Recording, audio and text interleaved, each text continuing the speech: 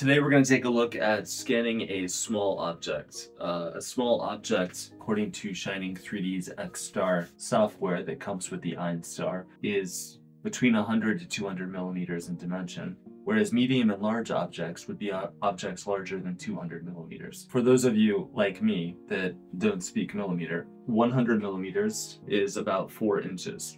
Because a lot of our customers have asked us why somebody might want to scan a smaller object like this toy here using medium to large settings, we went ahead and we reached out to Shining 3D's tech support and addressed the question to them.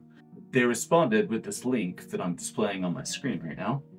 I'm not going to read this to you because you're probably quite capable of reading this yourself.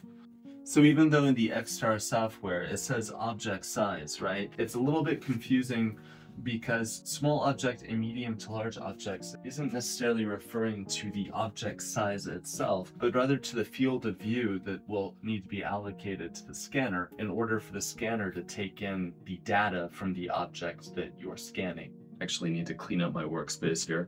So something to keep in mind, even if you're just scanning a small object, but you're using hybrid alignment, so you're taking advantage of all of the tracking markers that you've laid out, you'll probably get better results if you were to set the object size to medium and large, because it will increase the field of view, which will allow the scanner to take in all the tracking marker coordinates and better align the object to them. We're going to start off by scanning this in object mode. We're going to keep it at medium and large objects. We're going to use hybrid alignment. For this particular scan, I'm going to go ahead and lower the resolution. So keep in mind this is working kind of opposite to what we're used to thinking of when we think of resolution. Like for example, if you're setting up a document to print, right? Like the higher the resolution, the better the print's going to be. Here it's inverted. The lower the resolution, the more detail the scanner will take in. So let's go ahead and lower that 2.2. Go ahead and set up our object. All right, let's go ahead and start.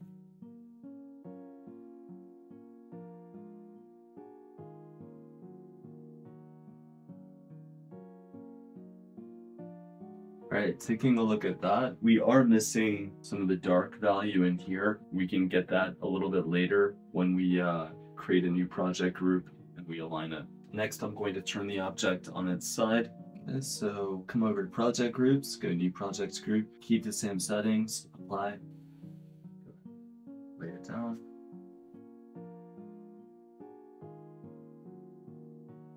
We're going to flip him over, new project, here we go.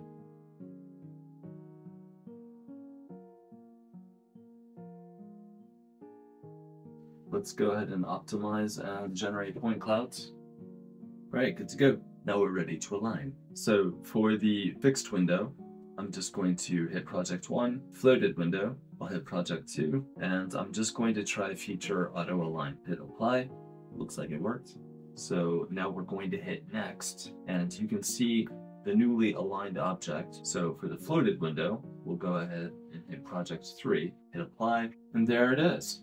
And now we'll go ahead and mesh the model. For the mesh, we're going to select watertight model. Let's just go with the defaults. We'll hit apply. Yeah, that looks pretty cool. All right. So we ended up reaching out to Shining 3D's tech support a second time.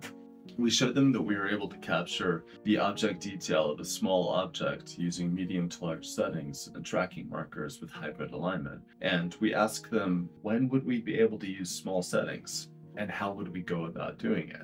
So they directed us to a video that they had done without any dialogue, showing one of their technicians using a turntable and holding the Einstar in a static position and turning the turntable very slowly with the small object to capture the object's details. All of the objects that I've seen in the scan using this particular method have been closed, compact, and usually rectangular in shape. Our object has some space between his legs, space between the arms and the torso. I think it's even more detailed than the objects that they scanned, so I don't know if we're going to get similar results, but we'll find out.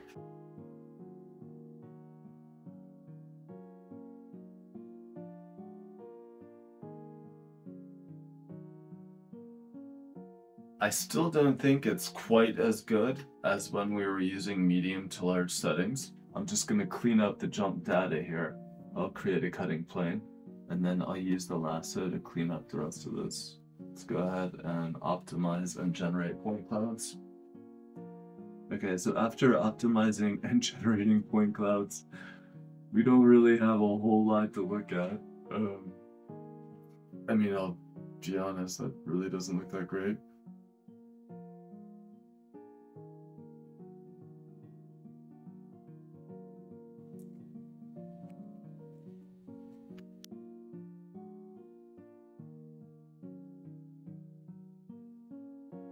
Let's go ahead and pause our scanning. So before, every single time that we would get to this point and optimize and generate point clouds, the object would disappear. Alright, so that actually worked. We optimized, we generated the point clouds, and we actually have our object. Because the Einstar offers various methods of scanning, you should try out different things with your objects to see what gives you the best results. So if you found this video helpful, please hit like, please subscribe. Thanks for watching, and we'll see you next time.